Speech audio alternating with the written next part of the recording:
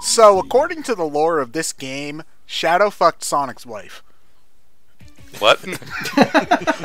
Okay, so in Arthurian Oh, right, he's lore, Lancelot in this game. Lancelot fucked King Arthur's wife. Okay. And Silver is Shadow's son. Anyway, this is the game that pronounced that the storybook series was a thing, and the storybook series never had another game ever. We don't know that. Give us some time, Ted. Please write us. Gareth, Like okay, Gareth, Gareth. Gareth. If there is another storybook series game, all right, Here it comes, boys. This is the bit where Ted says ain't gonna happen, and it happens the next day. I will spend 15 of my own dollars on whatever embarrassing thing you want me to. All right. Oh, nice! You heard it here first, boys and girls. There's too much power to give Gareth. What can he make me buy with $15 that I would? Oh, I can make you buy a lot of things. Ted, go and buy 15 $1 knives and shove them into your eyeballs.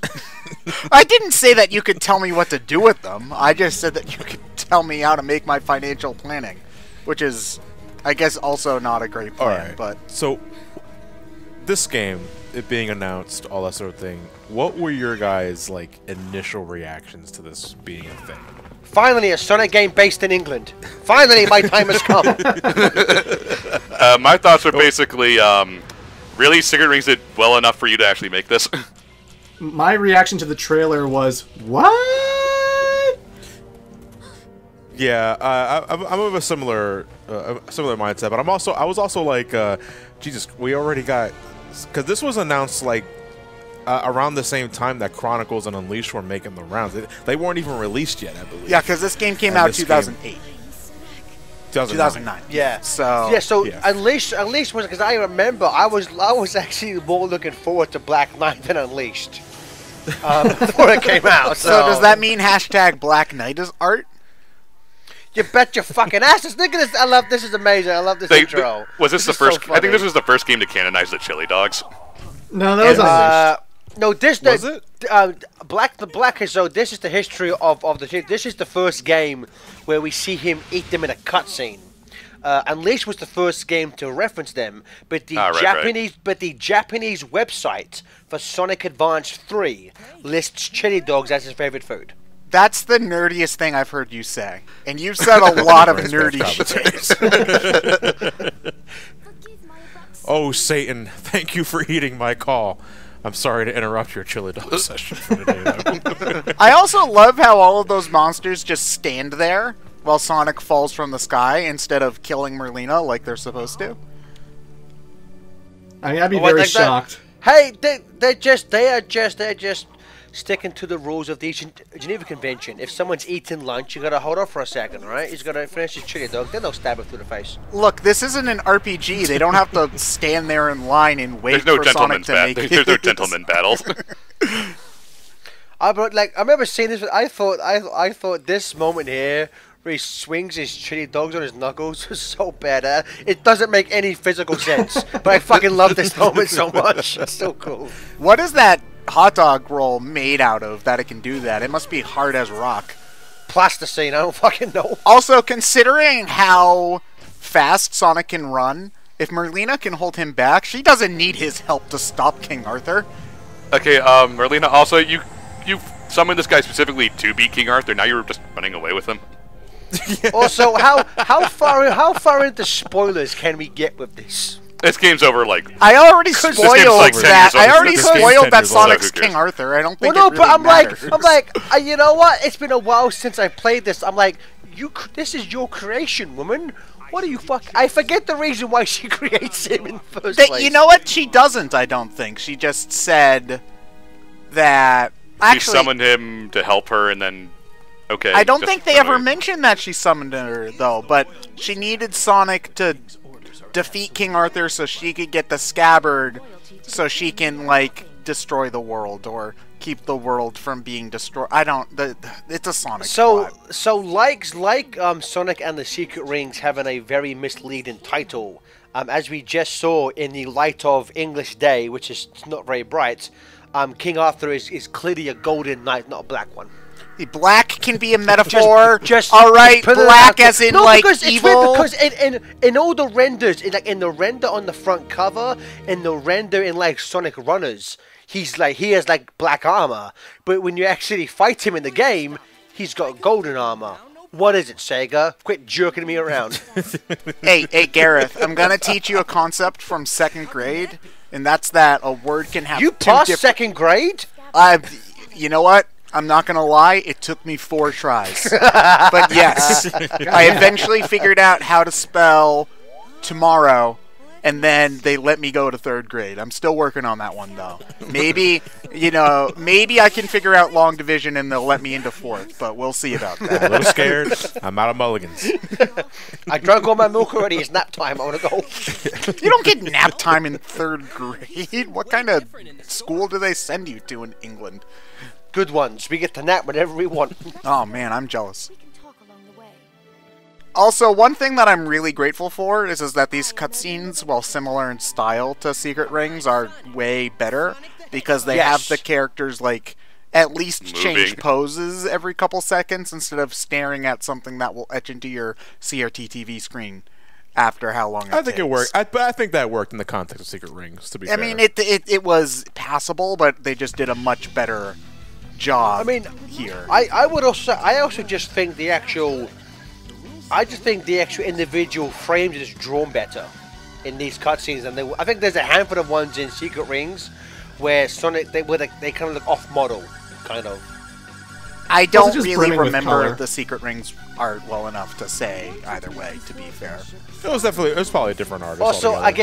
again, this is me being anal and nitpicky, and I'm sure Clement will just come back with his trademark. It's a video game, but Sonic picks up a sword before he is instructed to by Melina. Why does he pick up a sword at the start of the level before she says, "Let's work on your swordsman"? Oh, that's fucking lucky. He's already picked up a fucking sword. I'm more like, what do I need a sword? I took care of King Arthur's minions without one earlier. Because Why do I swords need it? are cool. Alright, I won't deny that, but it's like it doesn't need it. like, yeah, so I also don't need a Ferrari, but I would certainly take one if one was lying on the ground for me. You wouldn't use a Ferrari. Well, actually, you probably could run over King Arthur. It is weird how she's like, pick up a sword, and he's like, well, normally I just run into things with my face. I thought I'd give that a try, maybe, and we'll go from there. How's that sound? I've blown up a lot of space stations just by myself. Space? Okay, excuse me. The one space station he did blow... Oh, wait, no. I guess technically Death Egg. No, Tails was there! He was not by himself. Alright? Yeah, he was. No, which one? Yeah, Sonic was by him in Sonic 2. He was. Sonic did it by himself. Yeah. Tails only called. Yeah, him that's after not doing exploded. it by yourself. That's like... Yes, it no, is. He wasn't because he there. He didn't didn't lay stick it the through the landing finger. without help. That's not finishing the job. Okay. Ted, those Given are that, two given different what things. Sonic, If Sonic would have fallen to the ground and exploded, he still would have defeated the Death Egg. He just would have died afterwards. Stop trying to give Tails credit he doesn't deserve. I just find it weird in this game that, just to be slightly nerdy here, it's like they keep calling it Excalibur's like sheath and all that. It's like, or scabbard. And it's like, it has a name. Wait, the scabbard has a name? Avalon. No, I thought Avalon was the island. we told you not to call it. that. No, Avalon is the scabbard of the sword. I'm pretty sure... Hold on. Let me look it At up. least in Black Knight's context, Avalon is the location that we're in. Yes. Yes. Yeah, hold on. Avalon. Hold on. There's like a bunch. It's the legendary island of Arthurian legend. All right, there we go. Okay, I was wrong. I could have sworn it was the scabbard. Excalibur. I guess I was wrong. Hold on. Let's see. Excalibur's sheath name. Oh, actually, you know what? They didn't pull this out of their ass. Apparently. No, I know it protects him, but I was Yeah. for sure. I thought for sure it was named Avalon, but I guess I was wrong. Yeah, in some tellings, Excalibur's scabbard was said to have powers of its own, as the one wearing it would not lose even a drop of blood. Okay. Alright. You know what? I always thought it was really weird that, its scabbard gave him incredible power, as if it's just like, alright, cool. No, that was a legit thing. Yeah, but I was like, this game came out in 2009? I was like 16 when this game came out. I didn't know that. I was 16 when this game came out. That's weird. Jesus Christ! I just want to say that just in every conceivable way, and I think we may have even said this in the Secret Rings LP. In every conceivable way, right there. Fuck you, pigs. This is a better tutorial level in every single fucking way than the one in Secret Ring. This feels like a fucking level. This music track, Misty Lake, is so fucking good. Oh, this game does not deserve this soundtrack. Fuck you, it does. It's pretty good. It's a really I like the soundtrack a lot in this game. Sonic and the Black Knight has a phenomenal soundtrack. Yep. I mean this. This don't like the game. This was the first. I'm watching you, Waters. This was the first time Jun Senoi came back since Shadow the Hedgehog. I do appreciate that it sounds like Sonic music, even though it's using like classical instruments. That's, you know, not usually what Sonic goes for. I just personally, like, I wouldn't say it's like a top 5 or maybe even like top 10 Sonic soundtrack. I would. But that's just kind of because I don't really remember many of the songs from this game aside from like Night of the Wind and the... You mean the Crush 40 songs? Yeah, the Crush 40... Well, I mean, I wasn't gonna try to start the arguments this soon, but I think Live Life is overrated. Fight Me IRL. Well, if individual songs is a different argument, I still think to this day this is some of Crush 40's best work. Oh, damn straight. Yeah. Like, I love pretty much every single Crush 40 song in this. I will say, Through the Fire, I think is one of the most underrated Sonic songs in general. No, I like Fight the Night a little more. Fight the Night. I love Fight the Night. My vote to Fight the Kite. I get you, Johnny. I get you. Yeah. And with me... It's so windy. So, Gareth, look, the grass in this game is better than the grass in Sonic Boom because, like, if Sonic swings his sword near it, it actually cuts. Fuck you, Hyrule Warriors. Yeah, it's better than the grass in Hyrule Warriors, too. Baby! Sonic the Black Knight, best game ever made. you name me one other Sonic game where you can stab a fucking dragon, and I'll call you a cokehead because you can't do it. It's the only one. Well, just go to the Sonic hacking community and they'll make one for you. I don't get why this dragon is like smelling Sonic and letting him like cut his nose off. It's just bizarre. I will say in terms of control, you know, I'm saying like pretty much everything in regards to Secret Rings. The control in this game is a step up from Secret Rings.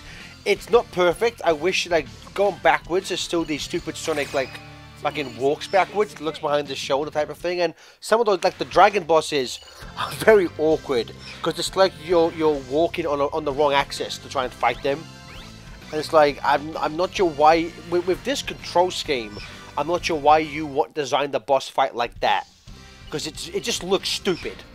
Yeah, You know, Sonic it definitely just needs, looks like, wrong. sidestepping or something. Yeah. Also, this is the weirdest remake of Final Fantasy IV. Oh, Miss Dragon. Oh, that took me a moment. Sorry. Miss Sturgeon. So, is Sonic going to blow up a village now? You become a paladin. Wait, I will Sonic say, does become a paladin, though. Yeah, that's right. This is a remake of 4. I will say though, I will say Black Knight has no bullshit. One of my favorite, one of my favorite characterizations of Sonic the Hedgehog. He's literally just told, for you to like save the day, you're gonna have to kill someone. He's like, sure, why not? It's all shits and giggles. Let's go for it. It's all a book to me. Exactly. Fuck it. You ain't fucking real. I don't give a shit. It's not murder if you don't get caught.